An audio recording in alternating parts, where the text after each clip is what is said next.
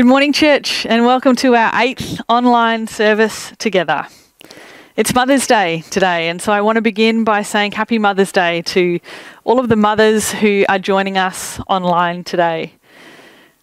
Many of us have really rich relationships with our mum, and today is an opportunity for us to just give thanks for their presence in our lives. Some of us are mums, and so I hope this morning, if you're a mum, you have received some gift, some token of thanks and love from your kids, whether it's a homemade card or perhaps some flowers, or maybe if you're under the same roof, breakfast in bed, if you're particularly lucky. Some of us haven't been able to see our mums, perhaps for weeks, or to hug them because of social isolation. And so if you're a mum this morning who is feeling disconnected from their kids because of the social distancing measures that we have in place, I just want to pray this morning that you will really sense God's comfort and his delight in you. Some of us find Mother's Day a really hard or painful day. For some of us, we have a broken relationship with our mum. For others of us, Mother's Day is a painful day. Some of us have broken relationships with our mums. For others of us, our mothers are no longer in this world, and Mother's Day is a painful reminder of their absence in our lives. Some of us have never been able to become mums who have deeply wanted to. And so I pray that for those of us for whom today is a difficult day, that you also would really sense God's comfort of you. I'm reminded of the words of Jesus in Matthew 23, where he talks about longing to gather his children together like a hen gathers her chicks under her wings. And I really pray that you will sense that maternal part of his parental care for us today. As we begin this morning and prepare our time of worship and to hear from God's word, I want to ask you a question. I wonder what this coronavirus pandemic, what longings it has really heightened within you. Perhaps it's a longing to really see an end to the sickness and suffering and death that we have seen in so many parts of the world. Perhaps it's a longing to be able to get back into work. Perhaps it's a longing to be able to see and hug someone that is dear to you that you haven't been able to see or hug for weeks, perhaps months. Maybe it's smaller things like a restart to the football season, or being able to plan to travel, or perhaps just even to make plans in the near-term future at all.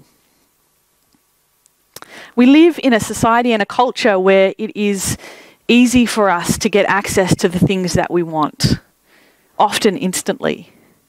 And I think for many of us, longing is sort of a new feeling that we're having to come to terms with. But the biblical authors were really familiar with the concept of longing. And as we prepare our hearts and our minds for worship this morning, I want to draw us to Psalm 63, where David describes his longing in the desert. He says, "O God, you are my God. I earnestly search for you. My soul thirsts for you. My whole body longs for you. In this parched and weary land where there is no water. I have seen you in your sanctuary and gazed upon your power and glory. Your unfailing love is better than life itself. How I praise you. I will praise you for as long as I live, lifting up my hands to you in prayer. You satisfy me more than the richest feast. I will praise you with songs of joy." Let's pray together this morning. Our God, in this season of restriction, we thank you for the reminder that even in dry and weary places, you satisfy more than the richest feast. Lord, this morning we turn our longing hearts toward you. We thank you for your unfailing love. And we thank you for your promise that one day you will return and end all sickness and death and suffering and uncertainty, and we will see you face to face and we will be with you, and you will make everything new. And we thank you that as we wait for that great day, you indwell us by your Spirit and give us the promise of your presence with us. Today, teach us to worship you afresh as our good, gracious, and generous King. It's in Jesus' name that we pray. Amen. Well, I want to invite you now to pause the video and click on the links below and join us as we worship.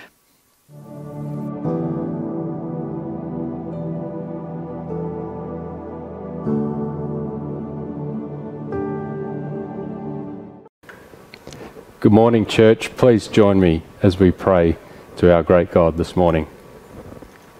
As Psalm 145 declares, "Great is the Lord and most worthy of praise. His greatness no one can fathom. Lord, we give you praise, for you are forever gracious, and your mercy is over all that you have made. We praise you for your slow to anger and abounding in steadfast love. We give you all the praise, honour and glory, for you are faithful in word, and you are righteous in all your ways. Lord, we praise you for your kingdom is everlasting, and your dominion endures through all generations. We exalt your name, and may we bless your holy name forever and ever. Father God, we give you thanks for your love for us, a love that is beyond our comprehension and cannot be measured, a love that has been lavished upon us, so much so that we should be called children of God. We thank you for your grace that is sufficient, that was apportioned by Christ, and that forgives us and saves us. We give you thanks for your word that is alive and active. We thank you for the hope that we have found in Christ Jesus, and for the power of your Holy Spirit that dwells within us and speaks truth. Today we give you thanks for your goodness and faithfulness to us. Thankful that we can stand firm in faith and reassurance that you are God over all things. At a time in this world where there is so much uncertainty, we know and thank you that you never change, you never fail, and you never leave us. God, we are thankful for so much, and we give you thanks for this new day, this time to worship you, and this opportunity to come before you with our requests, of which we bring some of these to you now. Lord, on this day as we remember mothers among us, we give you thanks for each one. Lord, we would ask that you would strengthen each of them in all that they do. We pray you would grant them wisdom to share with each of their children. May those that feel weary find rest in your presence today. We think of all the motherly figures in our lives, whether they be grandmothers, aunts, sisters, wives, stepmothers, guardians, and many others of whom we love. We give you thanks for each of them, their compassion, their trust, their self-sacrifice, and their positive influence. We lift up all of them to you, and we pray for your continued blessing over their lives. May they know not only our love for them, but your love for them. We also pray that you will bring peace and comfort to those who may, for many reasons, find today difficult, whether it be pain or loss or grief or isolation. Lord, you know our hearts and needs, and we give them to you today. Father, at this time and in the current situation that surrounds the COVID-19 pandemic, we also pray for your continued protection around our church family. We pray against any form of spiritual attack from the enemy that may deter, hinder or distract us in our relationship with you and those around us. As your people, I pray that our focus, our eyes will remain firmly fixed on you, that there will be no doubt, that there will be no fear, and that there will be no question that you are the supreme ruler, authority and power at this time. We also pray for good health and well-being for those in our church community and safekeeping over each one. Lord, we bring before you the leaders of each state and for this country. In particular, we pray for the Prime Minister Scott Morrison, and we ask that you give him the strength to continue to lead, and pray that he'll be supported by the right people and right information to continue navigating the challenging circumstances. As the National Cabinet continues to meet and make decisions in relation to the current pandemic, we ask you grant them wisdom in their decisions. We thank you for the progress that has been made in the minimisation of transmissions of the virus and for the lives that have been saved. Lord, may the lifting and easement of restrictions be done timely, safely and purposefully. At this time we continue to lift up the elderly, the vulnerable, those in need and those who need special assistance, and pray that you would grant them the right support and protection. Lord, for those that have been impacted economically by loss of work or income, we pray that they will seek you for their provision and that you will provide all their needs. As the global situation continues to unfold, Lord, we pray that the reach of your gospel message will continue to go far and wide through this time. We pray that your name will be lifted up and glorified in homes throughout this world. Lord, we pray that your name is lifted high in worship, your word is preached, and that lives will be changed, restored and renewed, that there may be a multitude of people that come to know Christ through all that is being distributed throughout the internet and TV.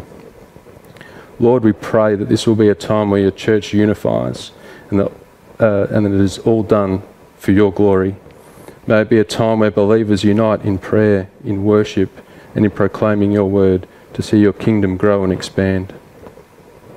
In what is a difficult time for many, we pray for all those around this world that may be grieving the loss of a loved one, a family member, a friend.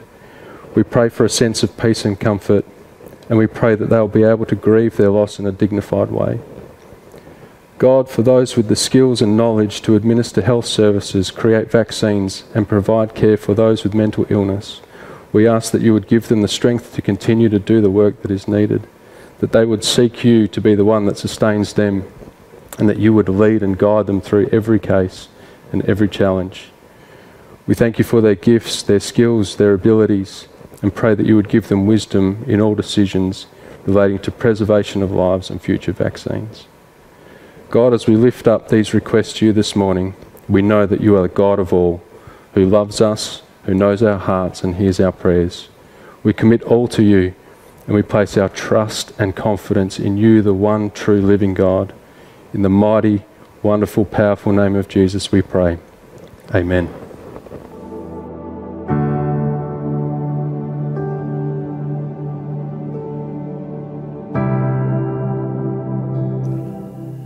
Good morning and welcome to Morley Baptist Church Online. Once again, church, it's lovely to have you with us this morning. There's a really important step in the whole dating process. As soon as I mention this, I know you're going to remember it. Some of you will remember it painfully. There comes a moment in a new relationship where you know you've reached the time where you have to introduce your new boyfriend or girlfriend to your parents. Do you remember that? Remember what it was like? And so the family dinner is arranged, the date is set, dinner's laid out, and the new boyfriend or the new girlfriend is coming around to meet the family. How are they going to go? Meeting the parents.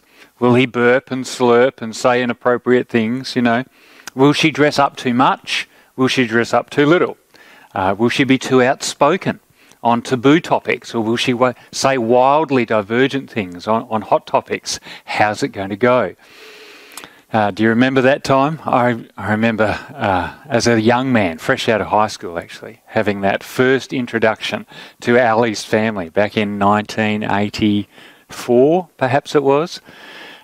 Failed dismally. Oh my goodness. Had the social skills of a gnat, farm boy from Wagen, as I was. Still amazed, actually, that the family let me in.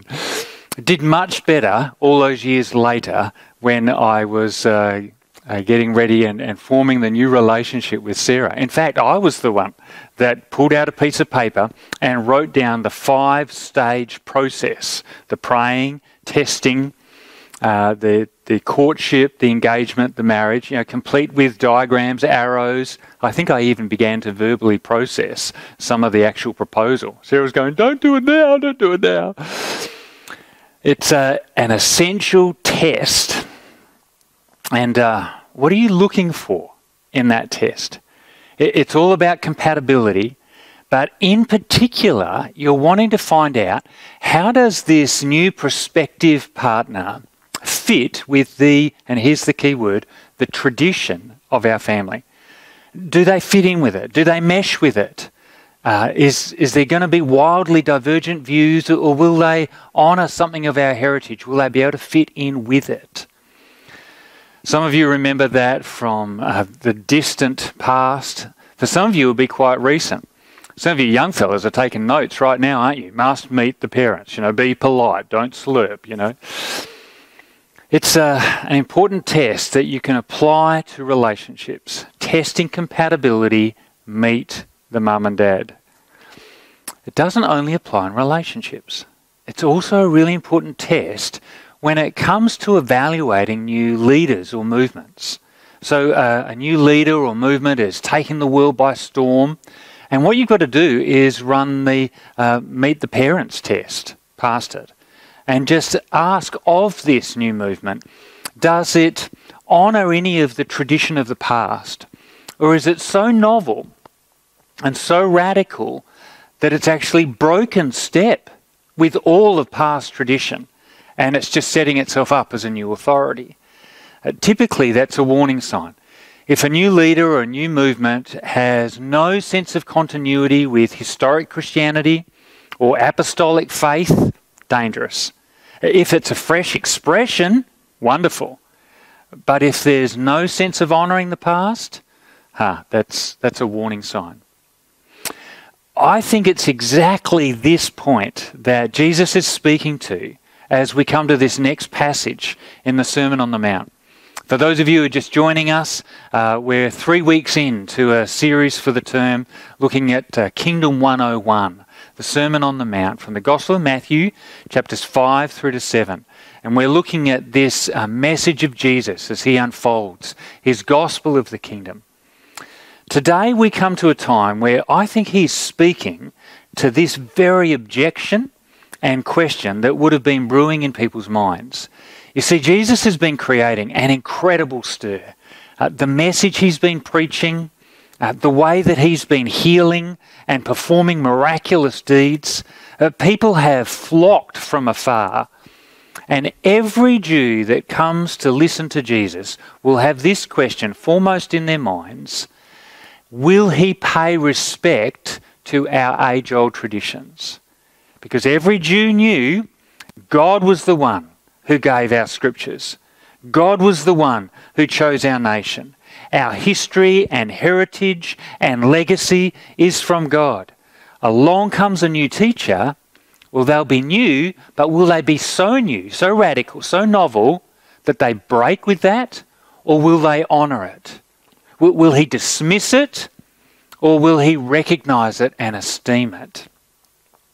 This is precisely what Jesus is speaking to in this passage. So if you've got your Bibles, grab them, turn to the Gospel of Matthew, the first Gospel account in the New Testament, and we're picking up verses 17 to 20, and that's what we're going to focus on most. I will dip into the couple of paragraphs after verse 20, but we're going to try and confine ourselves just to 17 to 20. It's asking the whole question, does Jesus pass the meet your mother test? And just so you know up front, he passes with flying colours. Let's read. Matthew chapter 5, verses 17 to 20. Do not think that I've come to abolish the law or the prophets. I've not come to abolish them, but to fulfill them. For truly I say to you, until heaven and earth pass away, not an iota, not a dot will pass from the law until all is accomplished. Therefore, whoever relaxes one of the least of these commandments and teaches others to do the same will be called least in the kingdom of heaven. But whoever does them and teaches them will be called great in the kingdom of heaven. For I tell you, unless your righteousness exceeds that of the scribes and the Pharisees, you will never enter the kingdom of heaven. Well, let's look at this passage. I want to break it into two parts. The first two verses, verses 17 and 18, is where Jesus speaks to his passing the test of how does he fit with Old Testament tradition, with the law. That's verses 17 and 18. And then in the last two verses of this, verses 19 and 20, he actually shifts the focus not to how he fulfills the law, but what's his expectation of his followers, followers in the kingdom. What's their relationship with the Lord? Do they pass the test? So let's have a look at this. Firstly, for Jesus passing the meet your mother test, he is saying that his movement stands in continuity with God's previous revelation. So let's define some terms for a start. He refers to the law and the prophets. Now, what's he talking about when he talks about the law and the prophets? What is this? That's shorthand for our Old Testament scriptures, the first 3/4 of our Bible. So the law refers to the first 5 books of the Old Testament, the Hebrew scriptures, written by Moses, Genesis, Exodus, Leviticus, Numbers, Deuteronomy. Sometimes you'll hear it referred to as the Pentateuch, 5, Pentateuch, or sometimes you'll hear it referred to as the Torah.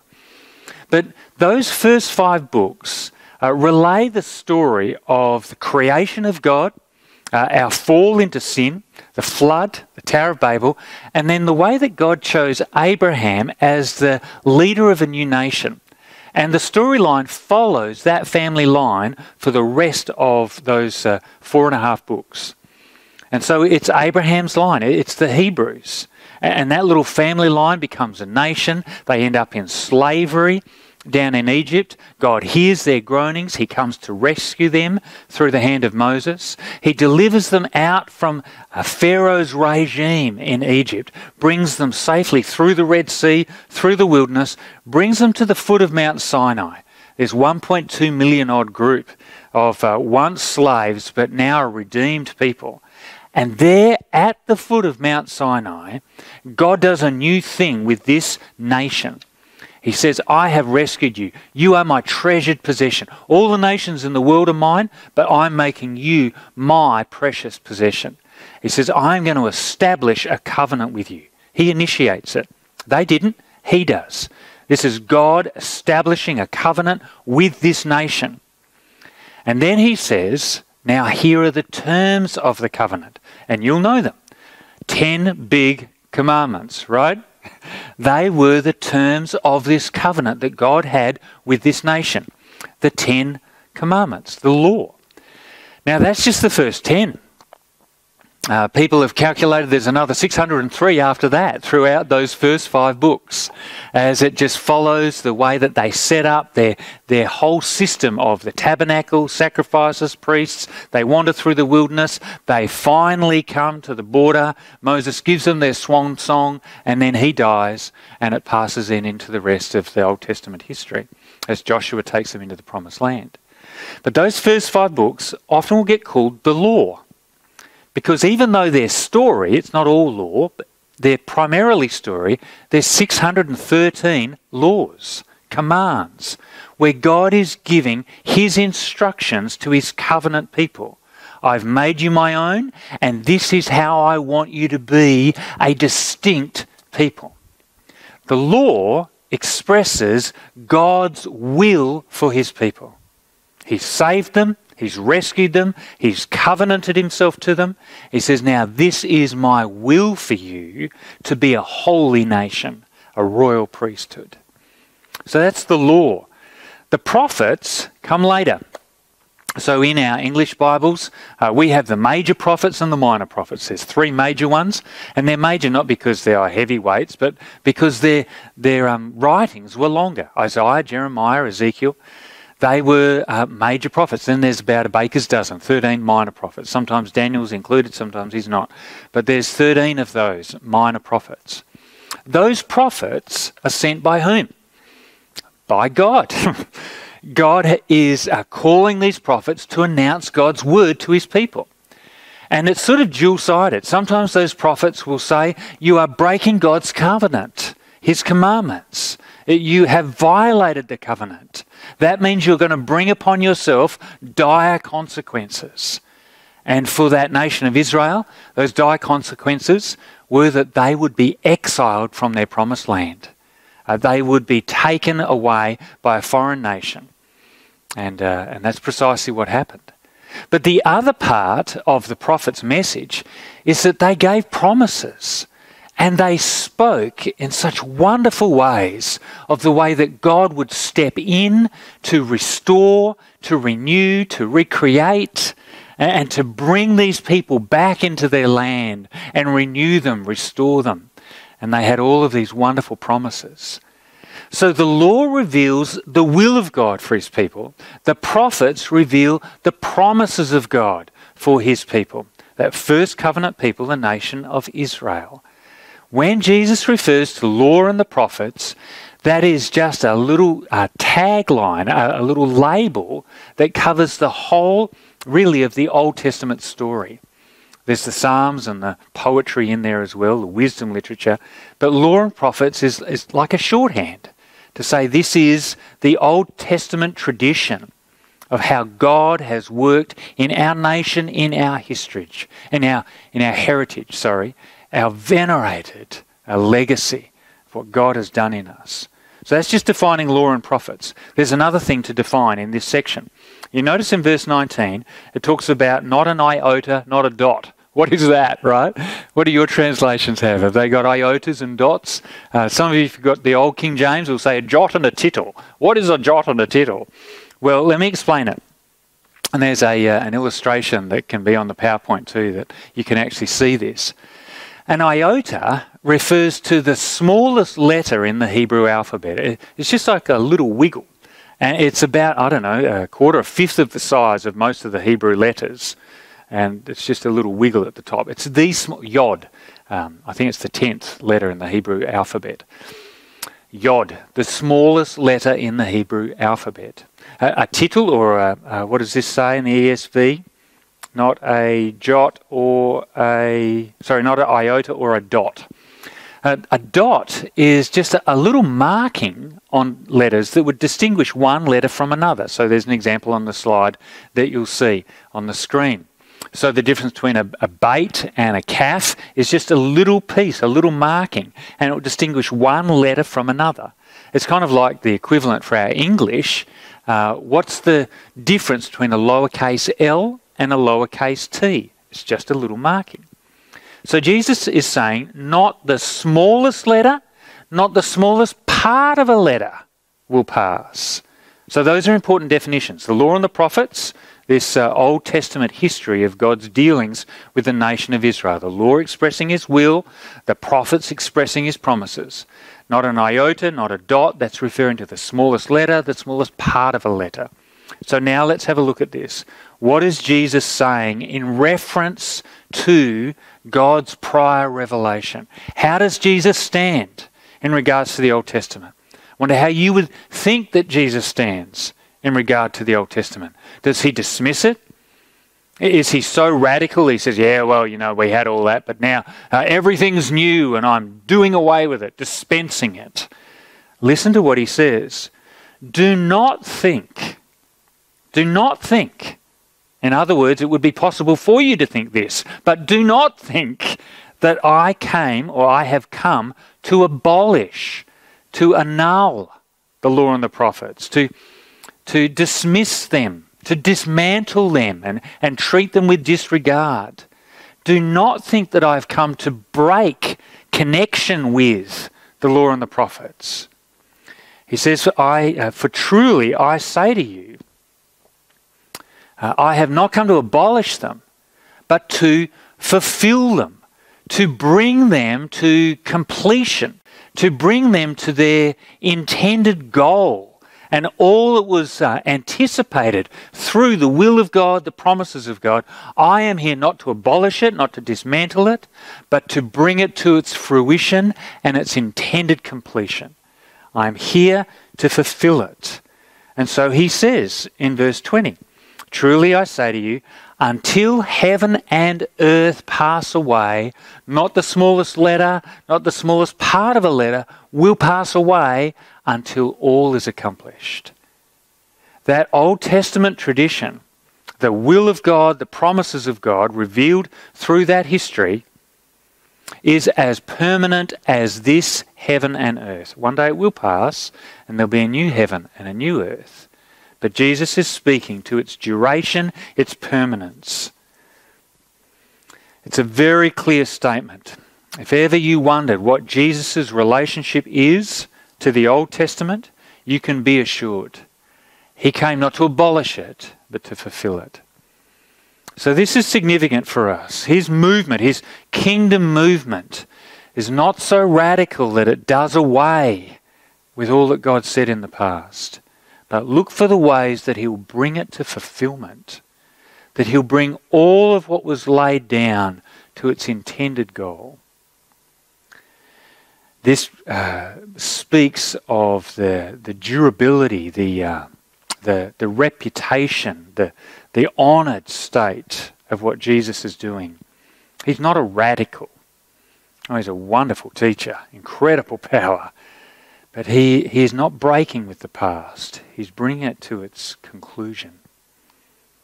So Jesus passes the test, verses 17 and 18. He says, don't you worry about that. I'm honouring the past. I'm bringing it to its intended end. But then he turns the focus to us. He says, the question is, do you pass the test? Are my followers in this kingdom movement that I have begun, are you going to pass the test of honouring that past? And so let's have a look at verses 19 and 20. Jesus' kingdom followers need to exemplify those original intentions laid down. So notice in these two verses, there's actually three mentions of the kingdom of heaven. Being called least in the kingdom of heaven, being called great in the kingdom of heaven, and needing a righteousness that exceeds the scribes and Pharisees to enter the kingdom of heaven. Jesus is talking here in these verses about his followers getting into his kingdom movement and what position they occupy in his kingdom movement. And it all seems to be revolving around what is our approach as Jesus' followers to these commands that were laid down in the first 3 quarters of our Bible. What's our approach to it? And what's the quality of our life as we live out those commands with an expression of righteousness, right living, doing the right thing as God intended? And so Jesus drops a bombshell in verse 20. He says, I tell you, unless your righteousness exceeds that of the scribes and Pharisees. Now, who's he talking about there? Scribes were the scholars of the day. These were the people that spent their whole working life studying the Hebrew Scriptures. They were the professors.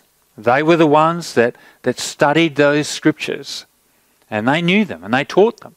The Pharisees were a social pressure group, really, but they were very highly respected.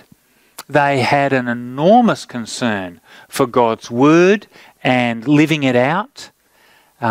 Scribes and Pharisees were the most meticulous of the Jews, really, in how they paid attention to following God's word. These were, if you like, the religious professionals. So, put yourself on that hillside as Jesus says this, overlooking the lake of Galilee, the Sea of Galilee, and Jesus is talking to his followers, and he says, your righteousness has to exceed that of the scribes and Pharisees. Now, what would the average person, the average punter think when they heard that saying? They'd be going, well, this is gobsmacking. This is impossible. They're the professionals. What do you mean our righteousness has to exceed theirs? They do this for a living. The scribes study the Scriptures all the time. The Pharisees are an esteemed community group who give such attention to right living according to the law of God. What do you mean our righteousness has to exceed theirs? That's like saying, sure, you want to be part of this basketball team? No problem. Just dunk better than Michael Jordan. You want to be part of this AFL team? No worries. Just mark better than Jeremy McGovern and goal better than Josh Kennedy and ruck better than Nick Nat. I'm showing my colours here. Can't wait till it gets back. But you get the picture, right? It sounds like, what are you saying, Jesus? We've got to be better than them? Well, there's no hope. They're the professionals. That's first appearance. But just hang on a second, dig a little deeper. These Pharisees and scribes, yes, are highly respected in the community. Yes, they are the ones that Jesus had the most similarity with. And yet, these are the people that repeatedly come up through Matthew's Gospel that Jesus reserved his severest criticism for these folk. Think of that. The people that knew their Bibles the best, Jesus condemned the fiercest. And it just keeps coming up through Matthew's Gospel. And in fact, he would call them a brood of vipers. That's not the normal way you would address an esteemed, reputable, religious group. That's like Jesus going along to a pastors' conference and saying, "You're a slithering nest of King Browns." This is the way Jesus spoke to them. Now, this is alarming. I mean, if you had a neighbourhood of Pharisees, right, around your home, Pharisee on the left, Pharisee on the right, you could rest assured you're in a great neighbourhood, always safe. No shady drug deals are happening down your street. There will never be any wild parties. Okay, you won't hear shouting against the kids. There'll never be some ruckus between the husband and the missus. And if there's a party, there'll never be more than 10 people. You can rest assured of that. And there'll be strictly 1.5 metre social distancing. The lawns will always be manicured. These were highly reputable people. But Jesus sees through their outward appearance. And Jesus calls them by their true colours. And so when he speaks to them, later on in Matthew 23, Sarah quoted Matthew 23 before, but Matthew 23 is one of the most severe speeches of Jesus, where he just takes aim at the scribes and Pharisees and lets rip. And he calls them for what they are. He says, despite your appearance, it is all a facade. It's a sham. You are whitewashed tombs. You are so concerned about your religious appearance, but there is an enormous discrepancy with your private life. And he takes them to task on a number of different issues. One of them was the way that they just had such an obsession with trivialities, straining out gnats but swallowing camels, he would say to them. The way that they would tithe their herb rack in their kitchen pantry, but they would neglect the weighty matters of dealing justly and with mercy to oppressed and marginal people. It's okay because I tithe my herb rack. Yeah, but what about the way you treat the widow, the orphan, the foreigner? Jesus saw through to what they were really like. And the issue that he focused on, especially that's relevant to this passage, is the way that they externalized God's word. He would say to them, yes, you have a great concern for how you appear. Oh, you love to look good in front of others. But the fact is, underneath, this is what he said, inwardly you are full of greed, self-indulgence, hypocrisy, and lawlessness. How's that? He called these religious people for what they really were. He said, despite outward appearance, inwardly you fail the test. You're full of greed and self-indulgence, hypocrisy, and lawlessness. And so Jesus puts his spotlight on the way that their righteousness is insufficient because they've just externalized it all. Now let me give you a couple of examples of that, and you can see what Jesus is calling us as his kingdom followers to live up to. This tendency of the Pharisees to just externalize the commands, it becomes apparent in the first two paragraphs following this statement from verse 20. So have a look at the rest of the chapter and you can see that it's divided into 6 examples that all have a similar pattern. Jesus is saying, you've heard that it was said, but I say to you. You've heard that it was said, but I say to you. 6 different topics that he raises. You can see what he's doing here. He's not saying, you've read that it was written. So he's not having a go at what was written in the scriptures and then imposing himself as the new authority. He's saying, you've heard that it was said. You've heard that the Pharisees and the scribes, as those who sit in Moses' seat, interpreting the law to you, and they have oral tradition. He says, I am drawing a contrast between what they've been saying and you've been hearing them say and what I say to you. And have a look at what he does in the first two examples. The first one is the command of murder, the sixth commandment in the 10 commandments. You shall not murder, Exodus 20 verse 13. And whoever murders will be liable to judgment. Now you get the impression that the Pharisees, in their explanation of this, are just wanting to reduce it down to a line in the sand you're not allowed to step over, and that's killing, it's murder. But listen, it's okay to get angry, to vent a bit of road rage. It's okay to insult people. It's okay to treat people with contempt. Just don't unlock the gun cabinet and go and kill them. You get the impression that was the kind of oral teaching the Pharisees were perpetuating. And Jesus takes exemption with them. Exemption with them? I hope I got the right word there. He says, listen guys, it's not about murder, it's about what's going on in the heart. So don't just reduce it down to an external, drive deeper. The issue is the anger in the heart.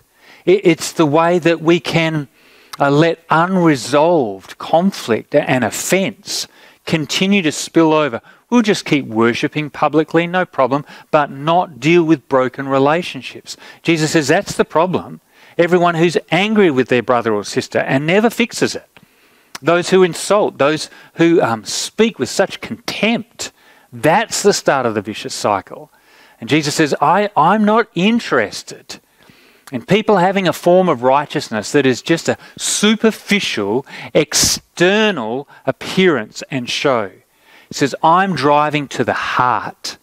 And so he says, so if you're offering your gift at the altar and there remember that your brother or your sister has something against you, leave your gift there before the altar and go. Be reconciled first. Do the work of fixing up unresolved offences. That's where murder starts, in the heart. Jesus is calling for a standard of righteousness in his kingdom that is much deeper than just external performance. I just don't murder. Not in my kingdom. Drill to the heart. I'm concerned about anger. Or go to the second example. The second one there is about adultery, verse 27. This was the 7th commandment in the 10 commandments. Exodus chapter 20, verse 14. And again, you get the impression that the oral teaching of the Pharisees is so what's important is that you do not engage in illicit sexual intercourse with anybody else beside your married partner.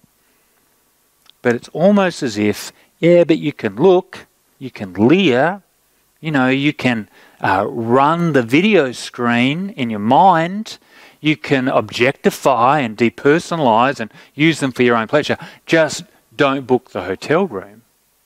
That's the impression you get, is what the Pharisees' teaching was. So Jesus says, you've heard it said, you shall not commit adultery. But he says, but I say to you, it's much deeper than just make sure you don't have some behavioural misdemeanour. No. It starts in the heart. Everyone who looks at another woman with lustful intent, that you begin to depersonalise that woman, objectify them, begin to run the video of what you imagine you would like to do to satisfy your own cravings. That's where adultery starts, says Jesus. I'm looking for a standard of righteousness that's not just making sure you look squeaky clean on the outside. I'm looking for a standard of righteousness where the heart is pure, where as soon as there's the first uprisings of lust, you deal with it decisively, severely, radically. So Jesus uses that language of plucking out your eye and throwing it away, cutting off your hand and throwing it away. Do you see what Jesus is doing here? You see, Jesus passes the meet your mother test. He is somebody who is faithful to the Old Testament revelation. He stands in continuity. He fulfills the law. And then he turns the attention to us and he says, do you pass the meet your mother test? My followers need to be people that have a level of righteousness that is much superior to just outward performance. You are not to relax one of these commandments and teach others to do the same. No. You are to honour God's will expressed and the heart of the matter, not just the external. Jesus is calling for a mandatory, superior level of righteousness to even get a shoe in his kingdom. Whew. He fulfills the law as the leader of the kingdom movement, and he turns to his followers and says, now you need to fulfill the law too in my kingdom movement. Now, as we go through that teaching, it hits pretty hard, doesn't it? In fact, I imagine that there'll be a couple of responses that begin to rise in us. One is, I want that kind of righteousness. I'm imagining as you're watching this morning, the fact that you've logged on says that you already have some attachment here. You've already got some buy-in here with Jesus' kingdom. And so there's a part of you that would say, well, I want that level of righteousness. I don't want to just reduce it down to a mere show to make religion some manageable human endeavour where we just get to be able to play the game and have others do the same to us.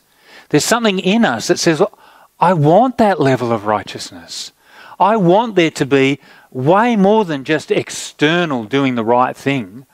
I want there to be inward transformation so that my inclinations are changed, so that that seed bed where anger and lust can begin to germinate gets worked over, ploughed deep, and there's newness that springs up from the depths within, so that there isn't anger, there isn't lust, and therefore there will never be murder or adultery because there's been heart transformation. The first response, I think, as we look at this is, I want that.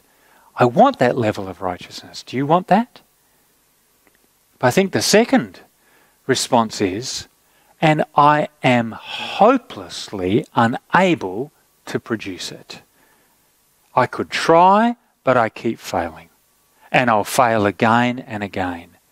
And as much as I would want that level of heart transformation, I find in myself no capacity to change that hardwired inclination in my heart. What's the answer? Do you know in this passage, Jesus doesn't give the answer. He just gives the entrance level requirement. And he's not kidding. He's not pulling our leg. He's not playing games. He's saying, no, this is entrance level requirement. You need a righteousness that's better than the professionals, because inwardly all is not what it seems with them. I'm calling you to deeper heart transformation. But he doesn't tell us how. How are we to make that righteousness our own? How is that to be birthed in us? How are we to attain it? Jesus does not answer that question of how. Not here, not yet. I can't finish this message without trying to give some of the answer. So here's 3 directions you've got to look. Firstly, look backwards. If you're asking, how does that righteousness get worked out in me so I become a new person with a new set of inclinations, a new set of desires who delights in doing the will of God, then the first thing to do is to look backwards. Jesus says he has come to fulfill the law, the will of God. And so all that system in the law of sacrifices, he fulfills it. He is the Lamb of God who takes away the sin of the world, all our failings. He is the great high priest who makes a once for all sacrifice for all our failings, makes purification for our sins, and then sat down. And he is the one who fulfills the prophets. So old Jeremiah prophesied, saying, "The days are coming when I will make a new covenant. I will put my law within them and write it on their hearts," said Jeremiah. That's what he prophesied. Ezekiel said, chapter 36, "I will give you a new heart, and a new spirit I'll put within you. I will remove your heart of stone, hard heart, and I'll give you a responsive, a supple, a heart of flesh. I will put my spirit within you and cause you to walk in my statutes and be careful to obey my just decrees." Look backwards and you can see, Jesus is here to fulfill the law of God, to bring all of that system, that picture of sacrifice to its completion in a once-for-all sacrifice. He is here to fulfill the prophets, all those promises of a new day when the law will be worked into our hearts and he'll put his spirit in us, and that will give us the capacity to obey. So look backwards. Look sideways. Do you remember that time in John's Gospel, chapter 3, when a Pharisee called Nicodemus came to Jesus by night, plagued with questions, provoked with curiosity, and Jesus says to him straight out, "Unless you are born again, you'll never see the kingdom." He says you have to be born again of the Spirit to even enter the kingdom of God. That is the way that we enter. The Holy Spirit rebirths us within. We are regenerated within. And with the work of the Spirit, all of a sudden there is the capacity now to delight in the will of God. And then not only look backwards, not only look sideways, but look forwards. This Jesus who is laying this down for his kingdom followers, for you and I, and he's not minimizing it. He's saying, "I don't want you to reduce this. I want you to take this seriously." He says, "I fulfill the law. I want you to fulfill the law."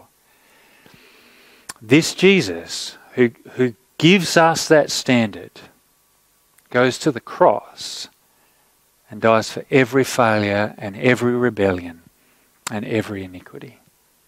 And he rises and he sends his Spirit, and his Holy Spirit now empowers us to be the people that he calls us to be. And so the Apostle Paul will write later on and say that we can be found in Christ, not with a righteousness of our own that comes from the law. And Paul should know he was a Pharisee of the Pharisees.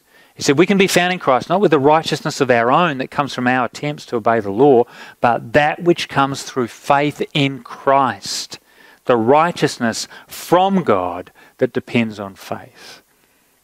That's in Philippians 3. In Romans 8, he'll say that the righteous requirement of the law, God's will laid down in the Hebrew Scriptures, that righteous requirement can now be fulfilled in us who are in Christ, who walk not according to the flesh, but according to the Spirit. This is the how. Jesus' work in his cross and resurrection, in his work by the Spirit as he sends the Spirit of God upon his followers. Jesus comes and he says, "I stand in continuity, I fulfill the law, and now I call you as my kingdom followers to fulfill the law." He doesn't lower that standard, but he grants the wherewithal to live it out by the power of the cross in his cleansing blood, by the power of his Holy Spirit. And so, friends, as I wrap up now, I want to call you, if you've logged in this morning and you're watching and you've been able to stay with me through this message, I want to call you to enter Jesus' kingdom. I extend Jesus' invitation to you to enter the kingdom that Jesus commenced. And he lays it out clear, the standard of righteousness. So I invite you, come to Jesus, confessing your failure, confessing your need, asking him to confer his righteousness, to gift you with his righteousness, that you may enter his kingdom and be a follower of the King. And to those of us who are watching this, who are followers of King Jesus, and we would say of ourselves, yes, we are part of this kingdom that Jesus has brought in, and gladly so, we gladly declare our allegiance. You know, this passage hits us hard, doesn't it? Because it says something about the attitude that we need to have to the Old Testament, to the Hebrew Scriptures. It says something about the attitude that we need to have to this will of God expressed throughout the whole of Scripture. We are not to be those who soften it and relax it and allow permission here and exemption clauses there. Jesus calls us, fellow Christian, to a level of righteousness that surpasses what was popular in Jesus' day. And so may we be those who look to Jesus and say, would you work your righteousness through us? May we be those who seek you and invite you to do a deep work in us, to purify the deepest parts, to renew the deepest parts, that we will be people who are filled with the fruits of righteousness that come through Jesus Christ, to the praise and the glory of God. Amen. After Sarah closes with a benediction, I invite you to bring up those discussion questions and to chat about them together in your Zoom Connect group. I pray there'll be a fruitful time for you as you just mull over this incredible passage of Scripture. God bless you, church.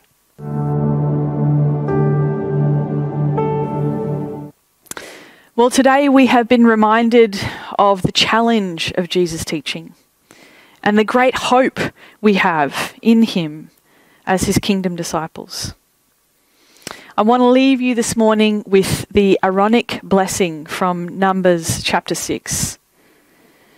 May the Lord bless you and protect you.